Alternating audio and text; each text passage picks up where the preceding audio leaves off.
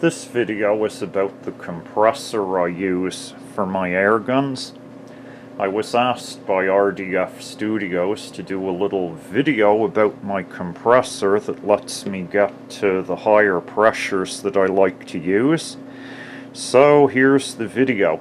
This compressor came from a 1970s era ugly refrigerator that when we were moving it, we managed to drop it down a flight of stairs.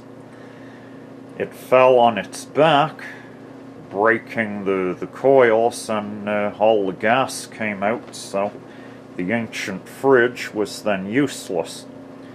So we brought it to the machine shop, and the first thing I did was very carefully study the wiring to the compressor so that I would be able to wire it up outside the fridge and know that it was wired properly and would run. If you're going to salvage a compressor from a fridge or a freezer, study the wiring carefully before you do anything. It'll make it a lot easier to get it wired up.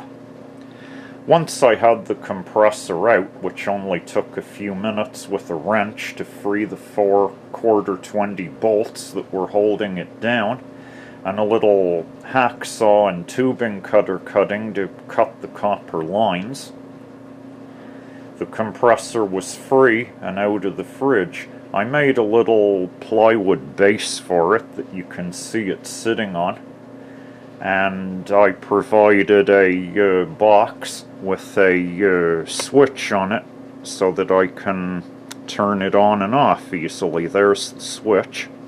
I'll zoom back out. I also built from copper tubing a little manifold. You'll notice a pressure gauge at the top of it. The gauge that's mounted there right now reads from 0 to 500 pounds. Let's see if we can zoom in here. Yes, we can. This is the gauge I use for most of my air cannon shooting. I don't normally go above 500 pounds, but I can. The pressure gauge, partially hidden at the back, well, we can see it now, is a 0 to 4,000 psi gauge if I wanted to go higher. The black hose here is a hydraulic hose. It's 1/4 inch and it can take a maximum pressure of 350 bar, 5100 psi. So this hose is not going to let go. You can get one from a hydraulic supplier. For the kind of pressure from these compressors, you don't want to use anything less than a high-rated hydraulic hose. The connector on the end is a standard, I believe, Type M shop air coupler. These are only usually rated to 300 psi, but this particular one seems to be good quality, and it's withstood the few times I've gone up to 750 psi with no problems, no hissing, no leaks. So this does and will work. I'm going to change the camera angle, and we're going to take a better look at the manifold that I made and whatnot.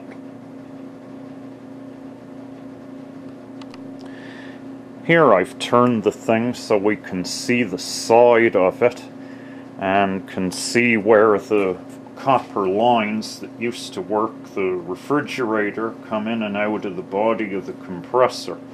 When you first get your thing wired up and built on its base, turn it on, and you'll find one of the tubes is a suction where the compressor will take its air in, and you'll find another tube coming out from the body where the compressed air is blown out of the device. So here the output of the compressor comes into this little manifold which can trap water or excess oil at the bottom, and there's a little set screw you can't see, which I can remove to drain that if necessary. Then this is a 1/2-inch copper tube here. I soldered a fitting into the top that allows the air gauge to be threaded in, or the higher pressure air gauge to be substituted and threaded in. Then I've got a little piece of copper coming off to another threaded fitting I salvaged that allows the hydraulic hose that I bought to be tightly and leak-proof screwed in there. It's a fairly simple thing to set up. It does take a little while to pump an air cannon up to 500 psi, but these do work. And if you can get a bigger one from, say, an industrial-sized freezer or something, it would pump up your air cannon a little faster. As I'm getting another compressor soon, I might do a build video for the next compressor like this that I make up. Here I'm just going to pressurize the supply line, that high pressure hydraulic hose, just to see what kind of pressure we can get out of one of these.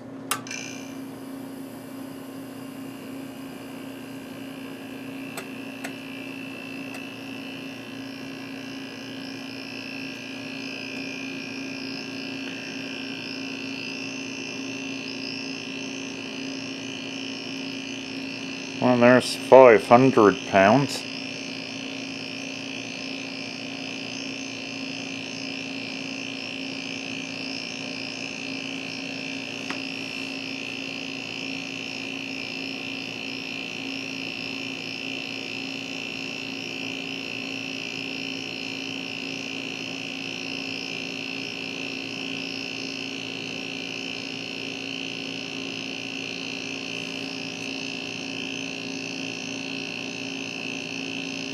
We're a little past 800 psi now. You can see it takes a while to even pressurize the hose, and I would say around 800 psi is all this particular unit can do.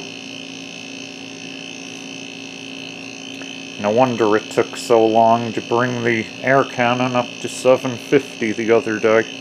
So yes, we have an 800-pound compressor here.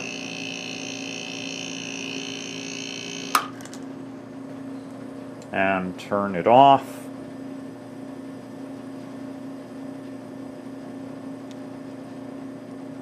And that's it. Thanks for watching. Hope this was informative.